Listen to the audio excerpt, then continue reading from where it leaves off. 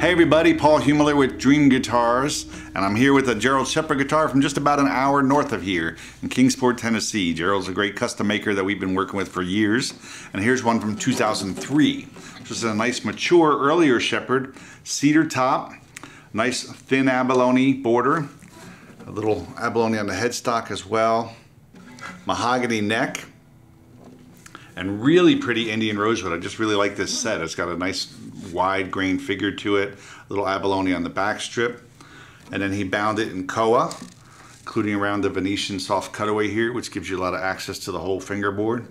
And this is just a guitar that plays very easily. The setup is great, and a light player with a light touch will like this guitar because you get a lot of sound without a lot of effort.